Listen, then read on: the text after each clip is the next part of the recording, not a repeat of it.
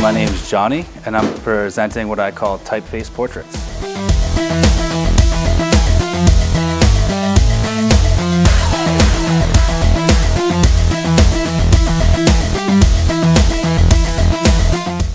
Basically, I draw a sketch of a musician or a celebrity, of artist of any kind, and then I'll scan it into a computer, and with Illustrator over it, I'll lay typefaces to create the portrait.